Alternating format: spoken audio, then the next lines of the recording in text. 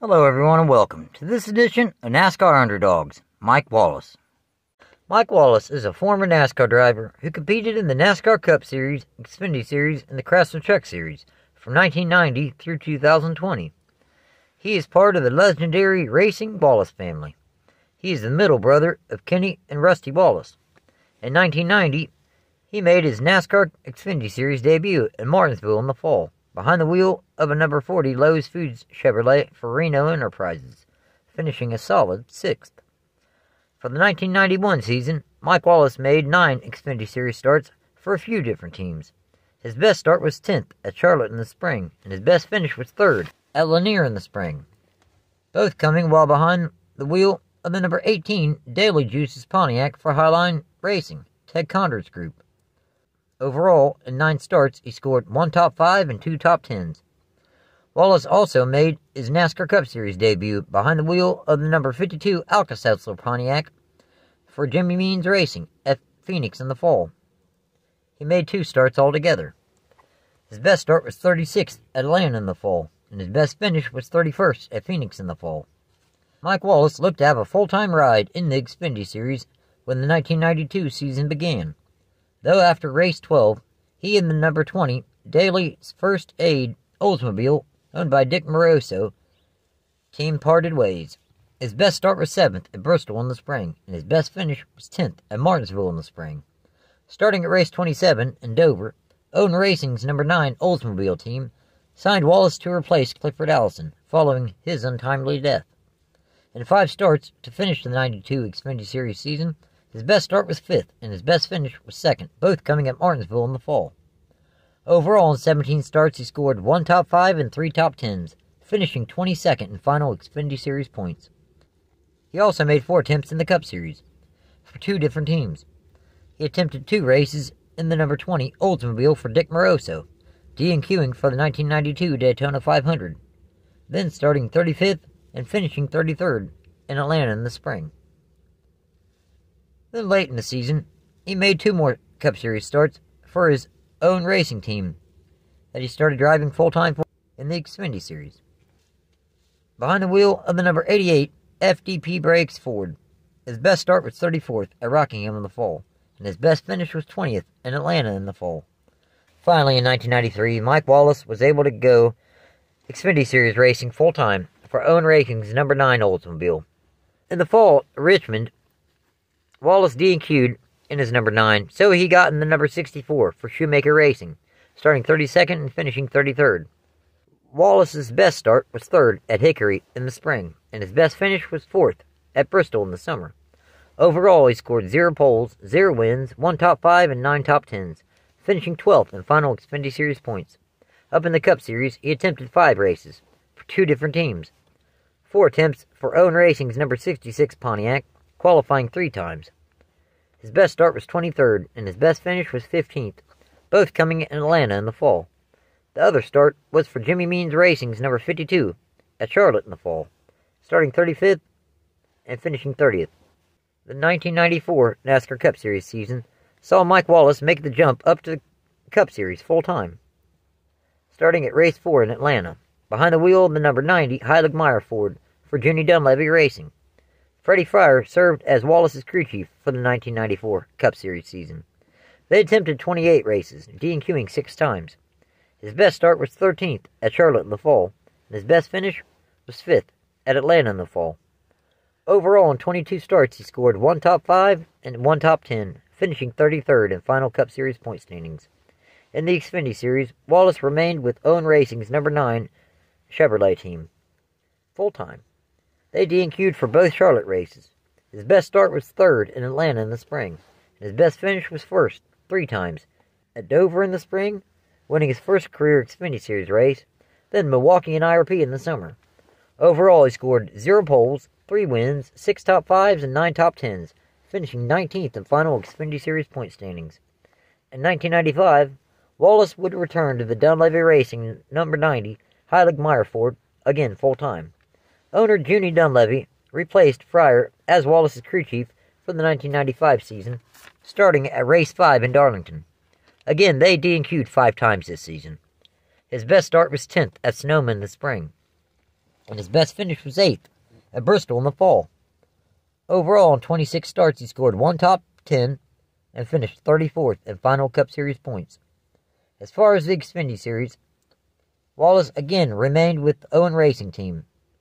For the 1995 season, they switched their number to the number 90, matching his number in the Cup Series. The team didn't run the full schedule, but they ran most of it. His best start was 2nd in Milwaukee in the summer, and his best finish was 2nd twice, at Dover in the spring and Rockingham in the fall. Overall, in 19 starts, he scored 0 poles, 0 wins, 4 top 5s, and 9 top 10s, finishing 20th in final Xfinity Series points. In 1995, NASCAR formed the Super Truck Series, now called the Craftsman Truck Series.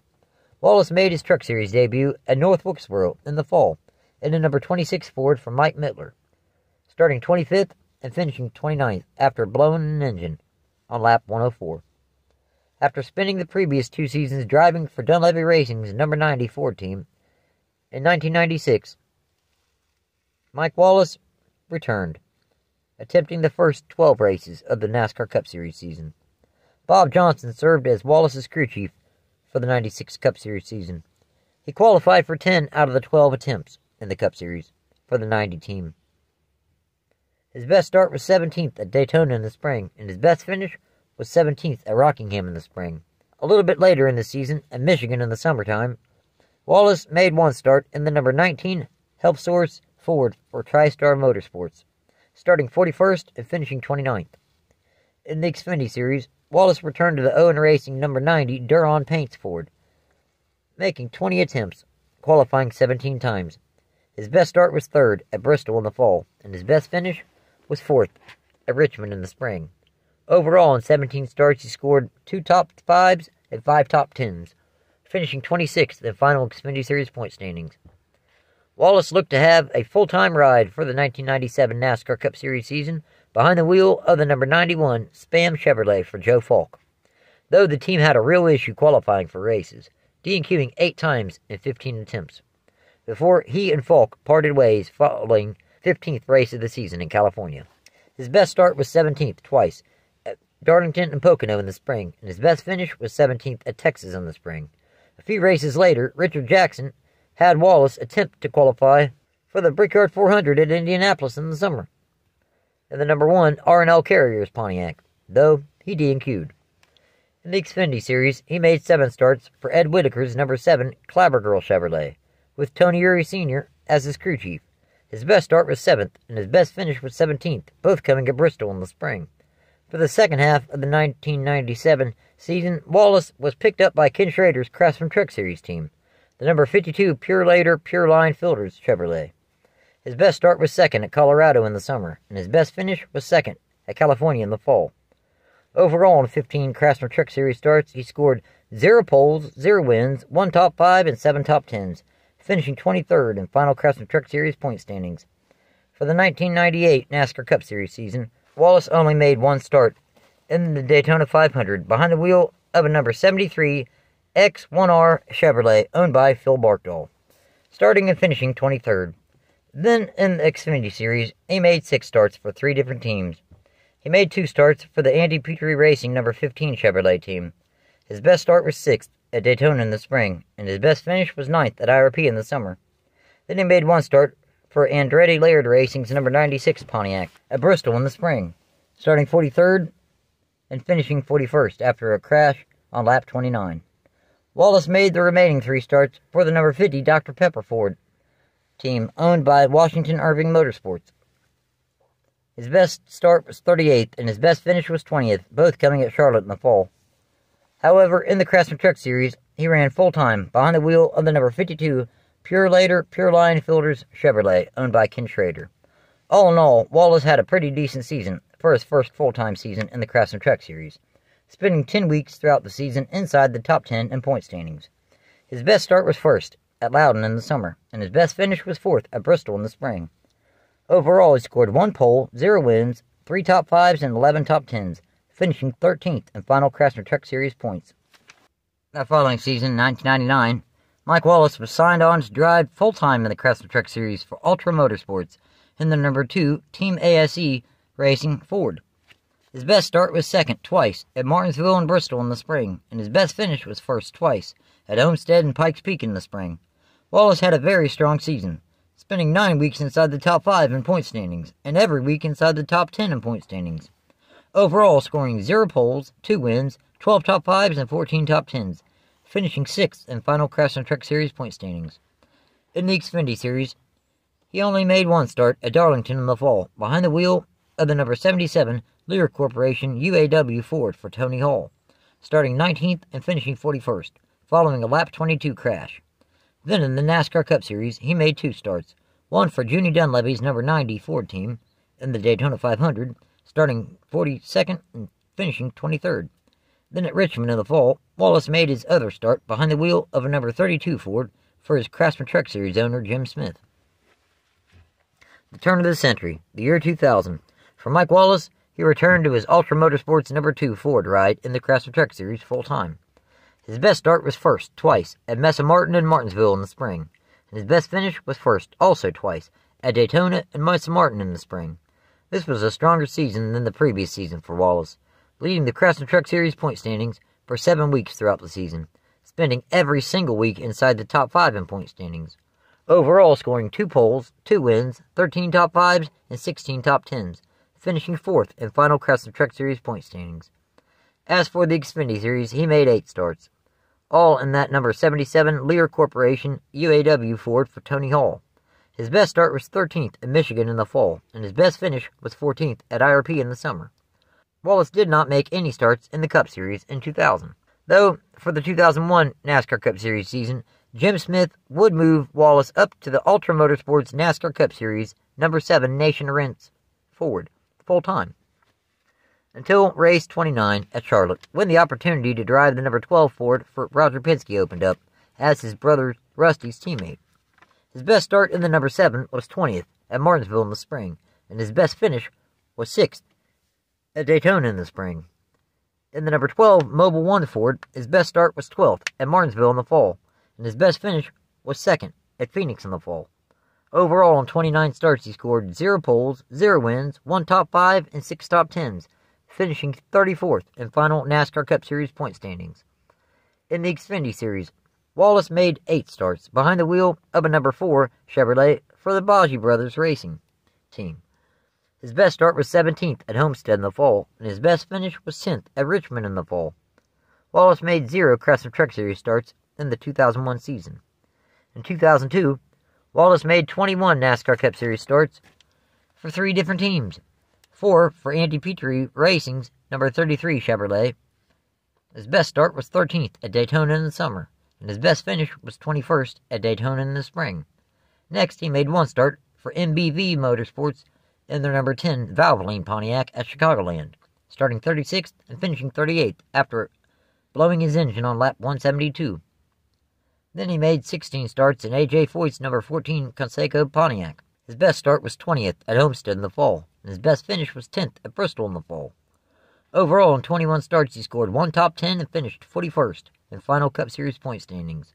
In the Xfinity Series, Wallace made 17 starts behind the wheel of the Biagi Brothers number 4 Chevrolet. His best start was 18th at Richmond in the fall, and his best finish was 14th twice at Daytona and Chicagoland in the summer. In the Craftsman Truck Series, he made 4 starts behind the wheel of the number 52 Federated Auto Parts Chevrolet owned by Ken Schrader. His best start was 9th, and his best finish was 4th, both coming at IRP in the summer. Overall, in 4 starts, he scored 1 top 5 and 2 top 10s. Wallace ran full-time in the Xfinity Series in the number 4 GEICO Chevrolet for the Biagi Brothers Racing team in 2003. Crew chief for the team was Tony Lambert. His best start was 13th at Darlington in the fall, and his best finish was 4th at Daytona in the spring. The team wasn't that flashy, but Wallace was consistent, overall scoring 0 poles, 0 wins, 1 top 5, and 3 top 10s, finishing 13th in final Xfinity Series point standings. Up in the NASCAR Cup Series, making 16 attempts for 2 different teams, attempting 8 races behind the wheel of the number 09 Miccosukee Resorts Dodge for James Finch, qualifying for 6 races. His best start was 18th, and his best finish was 9th, both coming at Daytona in the spring. Overall, in 6 starts, Wallace scored 0 wins, 0 poles, 0 top 5s, and 2 top 10s. At Richmond in the spring, during Cup Series practice, Jerry Nadeau had a horrific accident behind the wheel of the number 01 U.S. Army Pontiac, in which he suffered a concussion and a fractured skull, several broken ribs, a fractured shoulder blade and a fractured sternum, a punctured and a collapsed lung. Nadeau's impact was recorded at over 120 times the force of gravity. Well, in other words, 120 Gs. Spending 3 weeks in a coma, doctors only gave him a 6% chance of survival. Thankfully, he did survive, though he would never return to NASCAR. Mike Wallace was brought in by MB2 Motorsports to fill in for Nadeau until they could find a more permanent driver. Wallace made 8 starts in the number 01 Pontiac. His best start was 18th, and his best finish was 19th at Dover in the spring. In the Craftsman Truck Series, Wallace made 4 starts for 2 different teams. 2 for the number 52 Federated Auto Parts Chevrolet, owned by Ken Schrader. His best start was 9th, and his best finish was 6th, both coming at Daytona in the spring. Then he made 2 starts in the number 31 Dodge for Bob Brevac, with a best start of 12th and a best finish of 15th, both coming at Phoenix in the fall. Not much changed for Wallace in 2004. He returned to the number 4 GEICO Ford full-time in the Xfinity Series once again. His best start was 15th at Daytona in the spring, and his best finish was 1st at Daytona in the summer, finding his way back to victory lane in the Xfinity Series for the first time in a decade. The season started off pretty difficult for Wallace, but things improved as the season went on. Overall, he scored 0 poles, 1 win, 1 top 5, and 4 top 10s, finishing 17th in final Xfinity Series point standings. In the NASCAR Cup Series, Wallace made 10 starts for 3 different teams. 3 for the number 50 Dodge team for Don Arnold. His best start was 36th twice at Daytona and Loudon in the summer, and his best finish was 32nd at Loudon in the summer. Then he made 4 starts in the number 09 Dodge for James Finch. His best start was 41st, 4 times, at Bristol, Richmond, Loudon, and Talladega in the fall. His best finish was 7th at Richmond in the fall. Finally, he made his final 3 starts of the season behind the wheel of the number 4 Chevrolet owned by Morgan McClure Motorsports. His best start was 28th at Homestead in the fall, and his best finish was 29th at Phoenix in the fall. In the Craftsman Truck Series, he made 1 start at Daytona in the spring, behind the wheel of the number 52 Federated Auto Parts Chevrolet, starting 26th and finishing 3rd. After several seasons without a full-time ride in the NASCAR Cup Series, Mike Wallace returned in 2005 to drive the number 4 Lucas Oil Chevrolet full-time. His best start was 15th twice at Bristol and Kansas in the fall, and his best finish was 8th at Daytona in the summer. Chris Carrier served as his crew chief for the 2005 Cup Series season. Overall, he scored 1 top 10 and finished 35th in final Cup Series point standings. In the Xfinity Series, Mike Wallace made 12 starts for 5 different teams. 1 at Daytona in the spring behind the wheel of the number 61 Pontiac, starting 31st and finishing 15th. 3 behind the wheel of a number 6 Dodge, owned by Ray Abraham. His best start was 18th, and his best finish was 2nd, both coming at Gateway in the summer. 1 start at Talladega in the spring behind the wheel of the number 1 Miccosukee Resorts Dodge for James Finch. 2 starts for his brother Rusty Wallace in his number 64 Miller High Life Dodge. His best start was 21st, and his best finish was 10th, both coming at IRP in the summer. Then 5 starts for Brad Atkins, number 38 Great Clips Dodge. His best start was 28th at California in the fall, and his best finish was 14th at Bristol in the fall. Overall, in 12 starts, he scored 0 poles, 0 wins, 1 top 5, and 3 top 10s, finishing 40th in final Xfinity Series point standings. Also in the Craftsman Truck Series, Wallace made 5 starts in the number 12 Toyota for Darrell Waltrip Motorsports. His best start was 11th at Bristol in the fall, and his best finish was 6th at Richmond in the fall. Overall, in 5 starts, he scored 2 top 10s. For the 2006 NASCAR season, Mike Wallace ran 2/3 of the Xfinity Series schedule for the number 1 Miccosukee Resorts Dodge for James Finch. Mark Reno served as his crew chief for the 2006 season. His best start was 8th twice, at Daytona in the spring and Gateway in the summer. His best finish was 4th at Kentucky in the summer. Overall, in 23 starts, he scored 2 top 5s and 3 top 10s.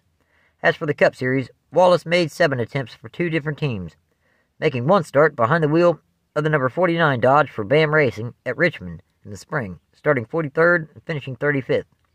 He attempted 6 races in the number 09 Miccosukee Resorts, Dodges and Fords for James Finch, only qualifying for 3 events. His best start was 18th at Daytona in the summer, and his best finish was 17th at Talladega in the fall.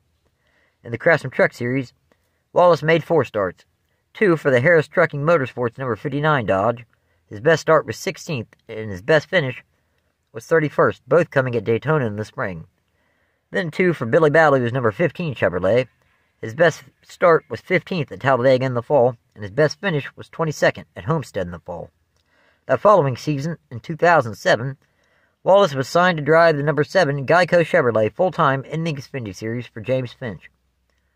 Wallace really didn't have that great of a season, but was reasonably consistent, allowing him to spend 19 weeks inside the top 10 in the Xfinity Series point standings. His best start was 11th at Phoenix in the fall, and his best finish was 11th at Milwaukee in the summer, ending the season 11th in final Xfinity Series point standings.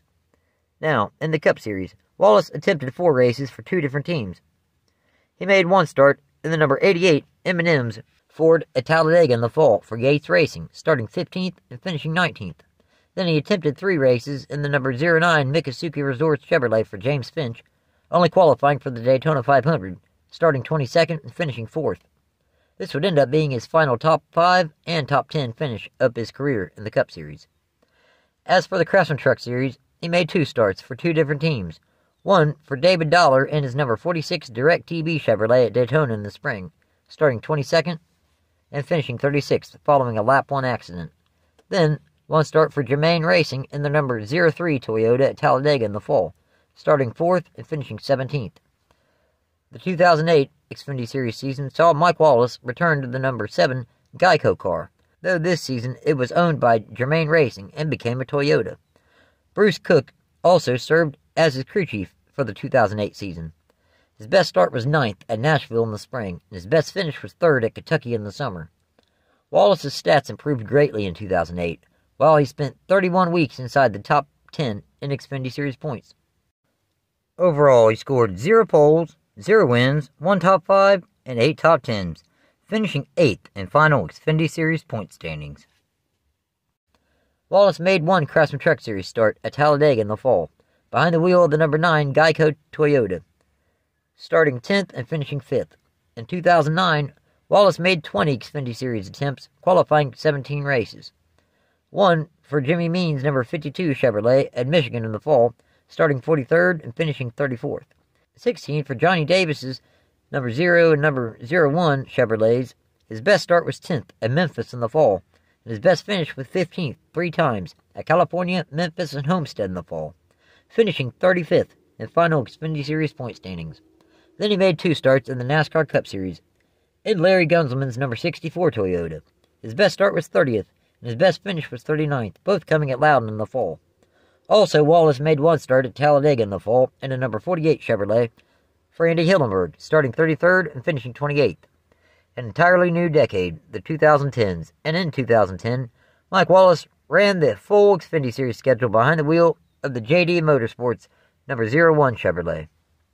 His best start was 18th in Nashville in the spring, and his best finish was 11th at Las Vegas in the spring, finishing 18th in final Xfinity Series point standings. He did not make any starts in any other series in 2010.